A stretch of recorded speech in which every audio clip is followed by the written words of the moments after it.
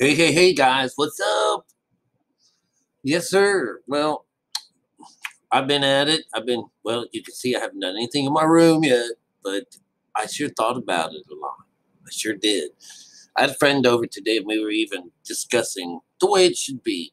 So maybe soon you'll see something interesting, or you won't see all this garbage. Maybe it'll be more interesting. But that back wall there is going to be my new studio as far as like it's going to be one wall to wall giant place for me to make my paintings.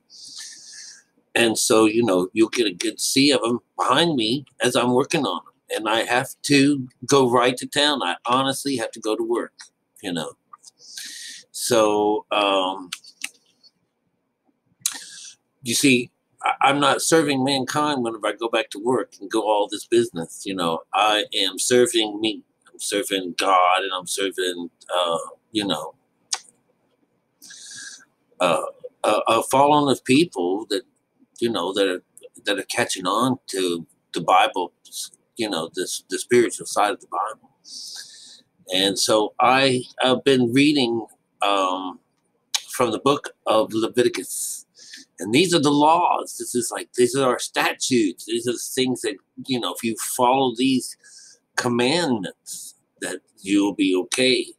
But what we have learned in all of these stories so far is that we have made some kind of a vow, and until this vow is done, until our work is done, and our work represents our kundalini, this idea that we have to work from the base, and each one of these chakra systems is an opening to a much higher place, from the seven chakras leading you to your crown.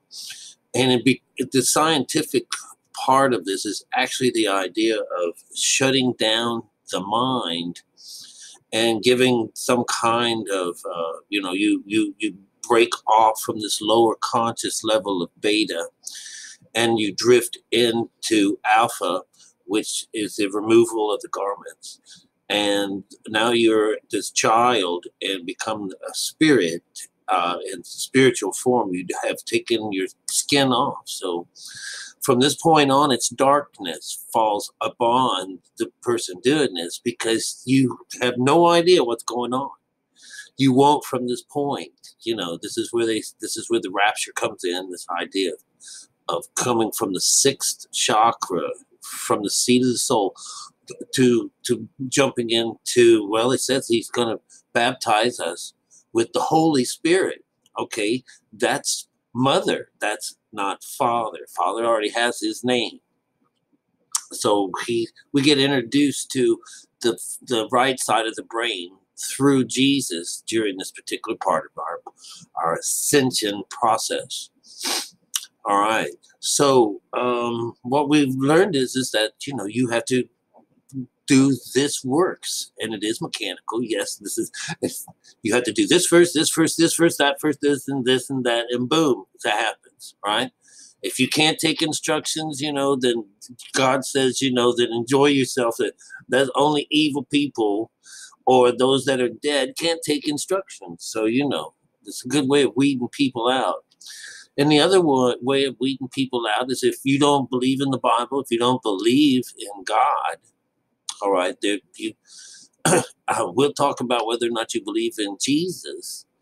But the idea is that, yeah, you had to follow this book. You had to believe in this book. You did have to. And it'll be your snare, is what it says, because it's made to catch you. It's a snare. It says that. All right, in probably Corinthians somewhere, that the Bible was made as a snare to catch people. It's a net, to trap you. But this is symbolic writing. And so I wanted to share a little last piece of Leviticus, because there's only, I don't know, a couple more chapters left in it. And where are we at? Okay, we're here this is Leviticus. I think I was around 25 when you did it before. We're on Leviticus 26.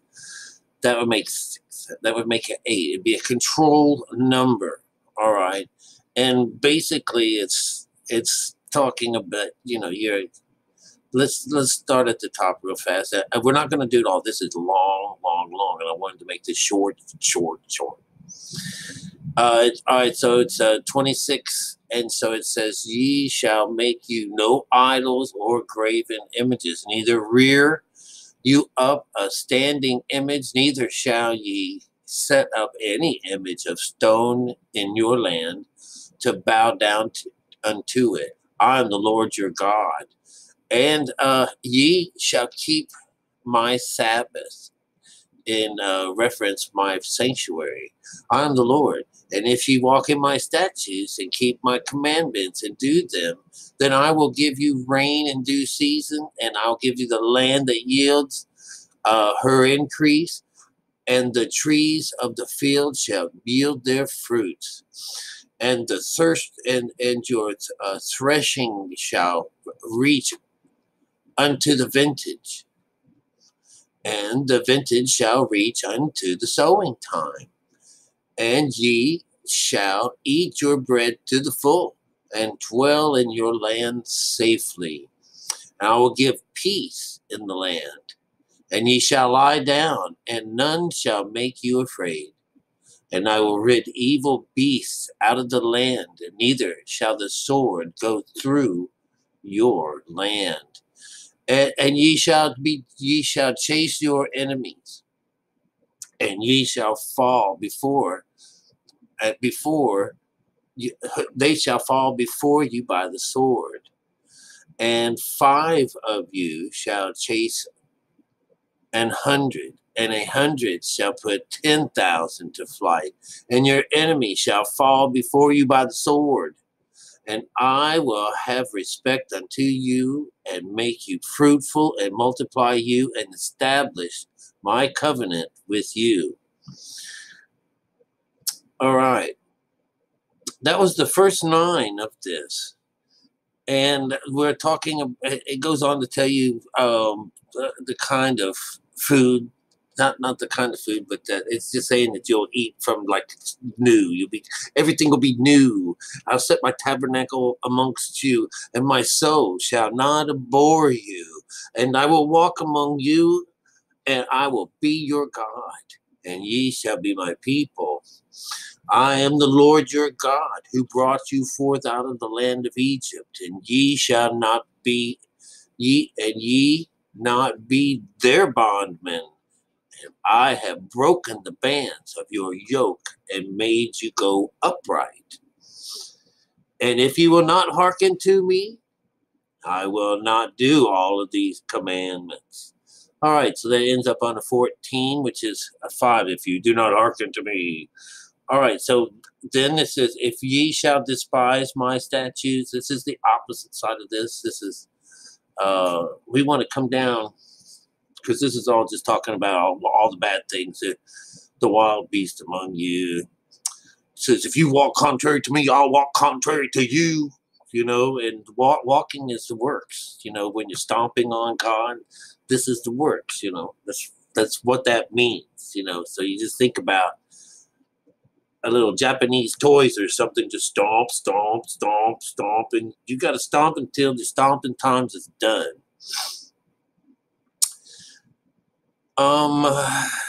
This is the interesting place here. Remember about if you walk contrary, I walk contrary to you. Here we are around 29, and it says, and ye shall eat the flesh of your sons. This is your, worshiping Baal. And the flesh of your daughters shall ye eat, because it's the same thing for males and females. Remember, see, it could be the damsel is also this feather, this idea of your messenger.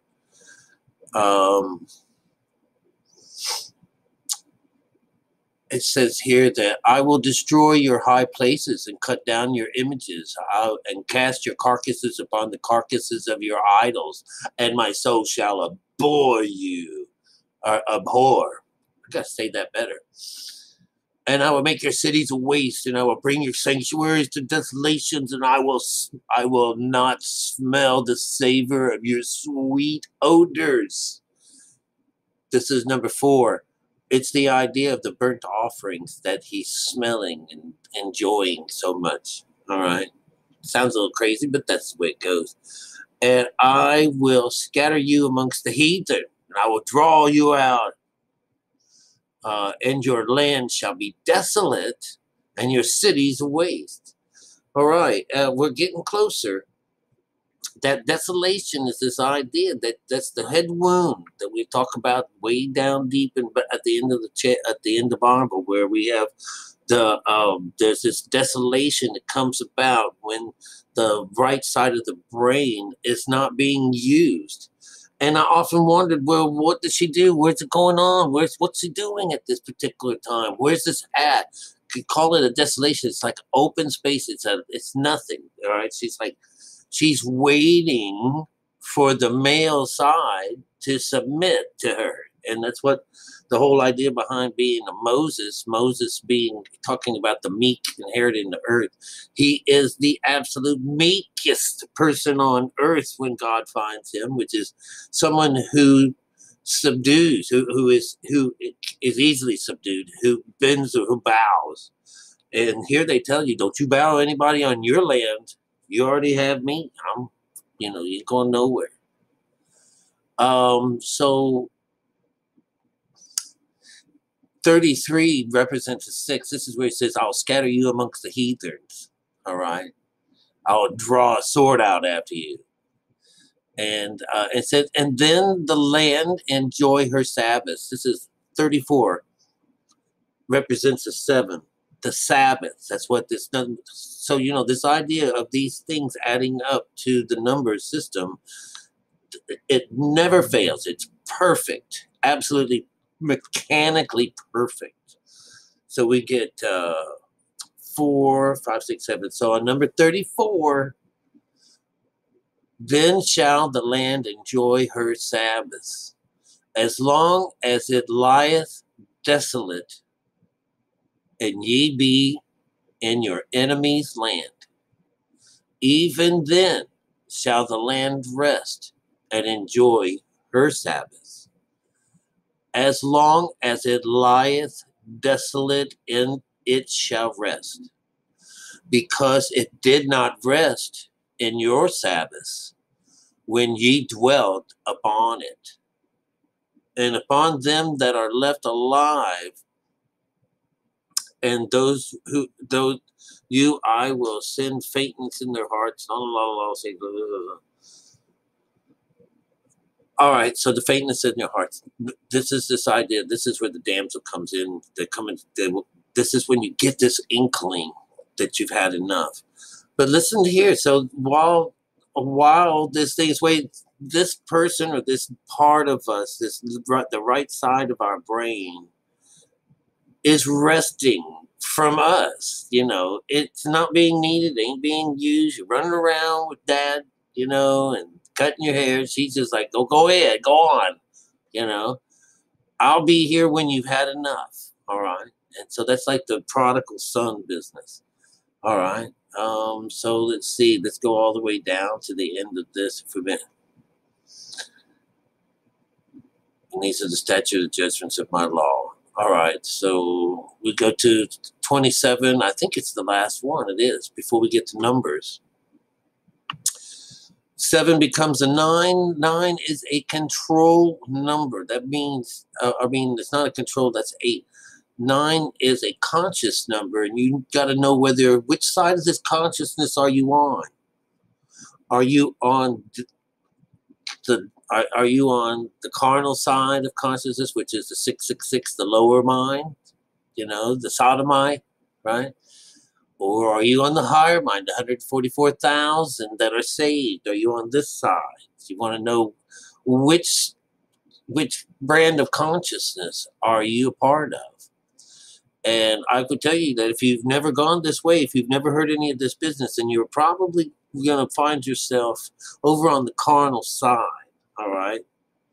So let's see. And the Lord spake unto Moses, saying, Speak to the children of Israel, and say unto them, When a man shall make a singular vow, and person shall be before the Lord by thy estimation, and thy estimation shall be of the male from 20 years old even unto 6 years old. Do you get that? He's going to go from 2. He's going to go from a 2-headed man to a 6, which is after he's done his work. That's what you're hearing here, especially on 3. All right. So, and if it be a female, then the estimate shall be 30 shekels. And if it, they're going over how much it costs to do this. All right. It winds up being 10 shekels. All right. That's the idea of the whole business.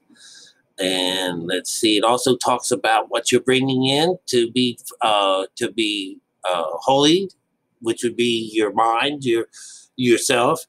Don't change anything. He wants you to come just as you are. You come up there and just as you are. Don't change nothing. You know, there's a beautiful song that I have done during one of the Palm Sundays events that our church used to do, or that the church I used to go to would do on these particular occasions. And I had my guitar and played a little song, but it was about come as thou are. It's just beautiful, beautiful. Let's see here. Sanctify field. All right, so these are the commandments which the Lord commanded Moses, all right, for the children of Israel.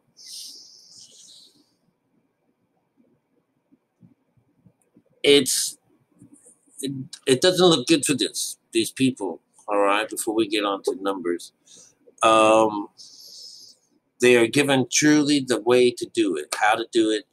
They've been told symbolically how to fix things up, but when they're dividing things, when it shows them that they're actually having to divide something and split something in half, that's not what's going on. I mean, that's keeping you.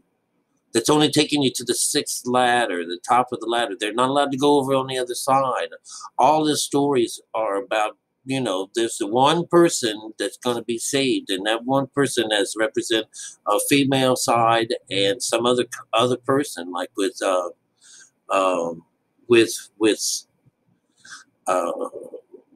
shit, what's his name? How come I can't come up with it so fast? Jacob and his brother, his brother is Esau.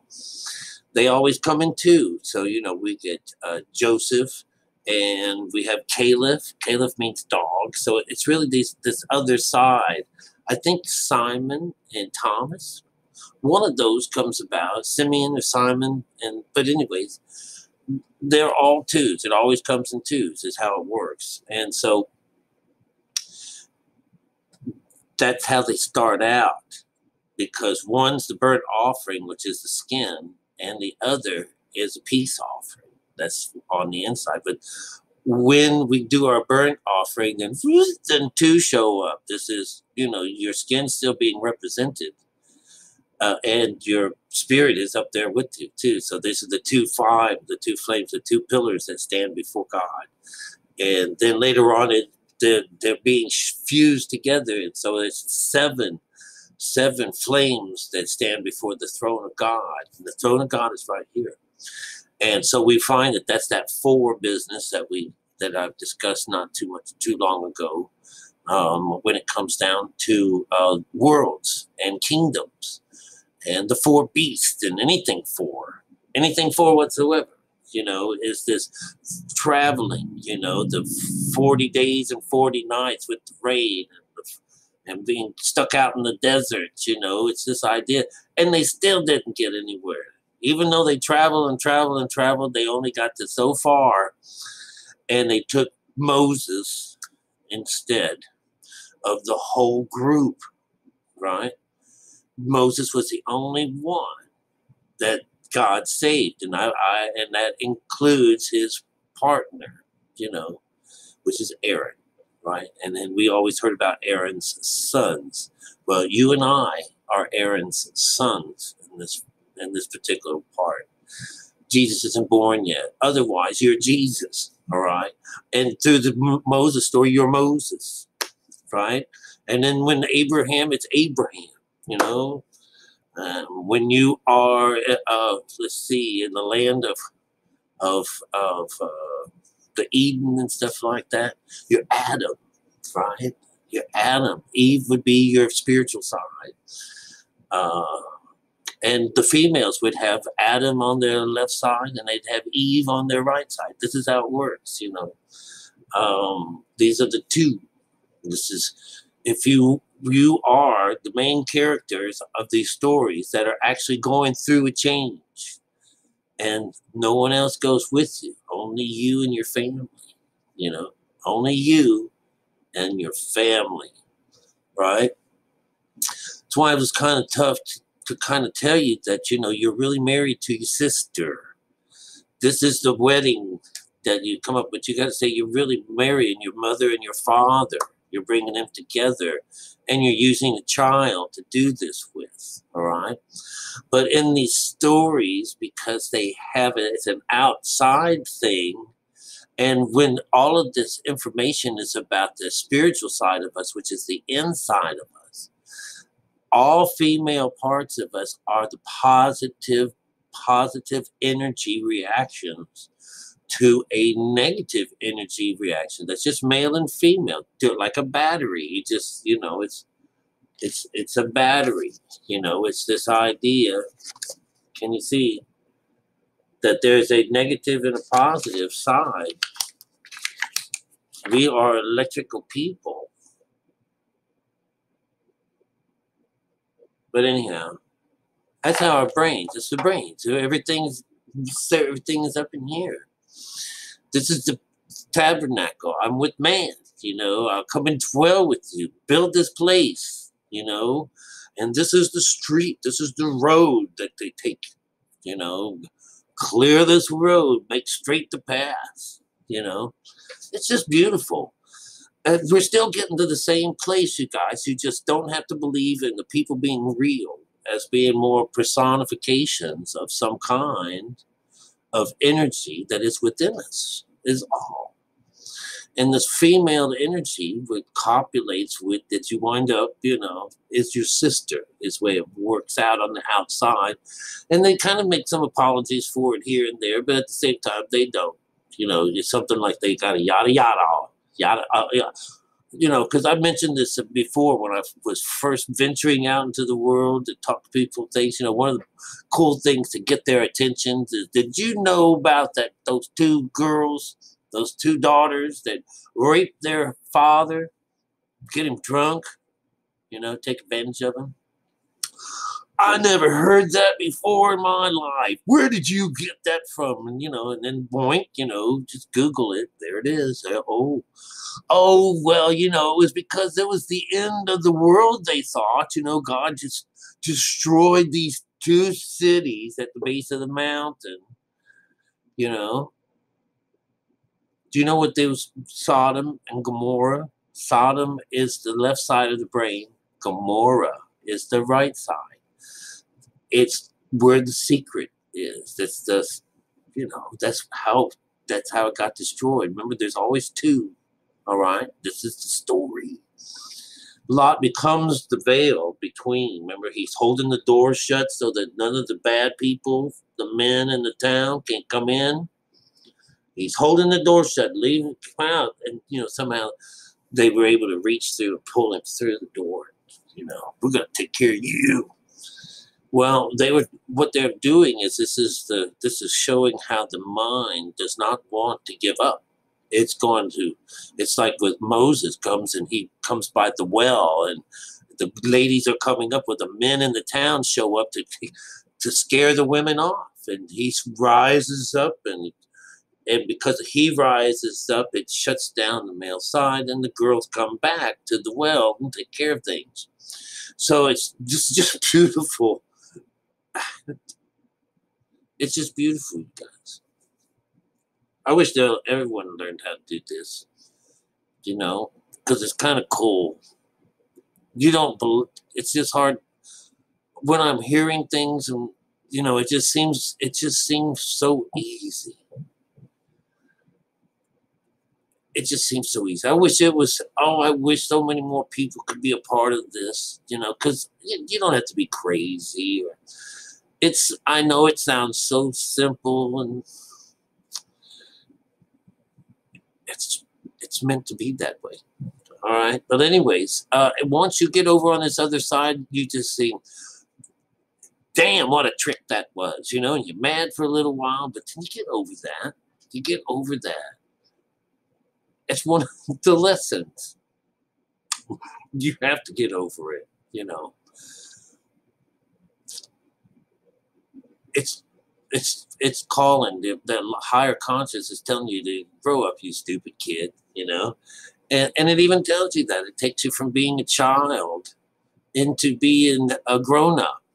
And that's what this thing is. It says when we are on the other side, they're looking at it as that we're just foolish kids, foolish children, following, you know, follies and stuff like that. That's really what this other God or the Bible is recognizing us as stupid little children. All right, doing their little thing. They think they're everything. They're just foolish children. That's why whenever we go into meditation and we come as children, because we're coming as children, and then it's the Son of Man coming in the air. This is it. They only want you to do it once in your whole life, but your whole life could be many lives. But you just one season, whatever that is, you know, and well, God knows when that happens. You know, it's over. You know, you're free. It says it ain't gonna that you know that you can rest. This is your idea and your time. It's not for everybody. And if you're hearing this for your first time and never known this before, you know that's all you do is if you really believe in Jesus, man, or God, or Buddha, if you have a particular you know, religious thing that you prove that you love and fear, you're not going to get it from stuff like you know. I don't think you can't be. I don't know that you can be a Baptist. I'm not so sure if you have to fear. You got to learn the fear of God, all right, or Krishna, or Buddha. You have to take on these personalities that want to raise their consciousness. And that's really the first things, you know. But if you don't give a damn, you don't read your book, you don't have no skill, no care, no nothing whatsoever, then, you know, then don't waste your time. You know, wait till another life, you know, or start putting your nose in the Bible, you know. There might be plenty of people around to help you learn how to read it correctly. All right. All right, so you guys, I'm going to let you go. And I hope this helped you out. You know, we're going to go into another book, you know. Leviticus is pretty cool. Talking a little bit about those skin ailments and things that happen to, you know, your procreation problems, and that your hand doesn't work with leprosy, and that this spots and other things, and blood problems between women and men.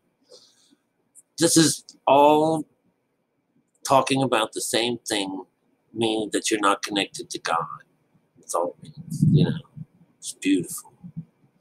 Wow, I just heard some thunder. It's going to do it some more. So you might hear from me again. I was going to go and do something, you know, just have some cabin fever.